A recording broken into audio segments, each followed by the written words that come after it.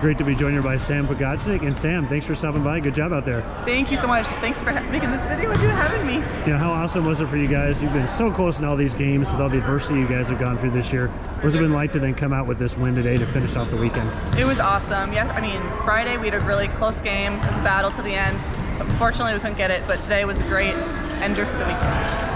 What can you say about this team? Like we said, the adversity you guys have gone through. A lot of you had to play big minutes when you weren't necessarily thinking you were going to have to be, but how nice has it been to have that unit and how it's going to help you guys in the future? Yeah, it's been great.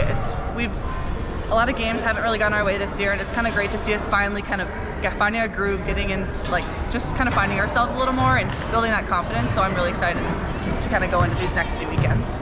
How awesome is it playing here at home too? You know, there's nothing like playing at home. You guys have had some crazy games here. I remember like one of the first games I had was that 15-point comeback. Yes. What is it like playing here and just the excitement on your home floor? I love playing at home. The atmosphere is always amazing.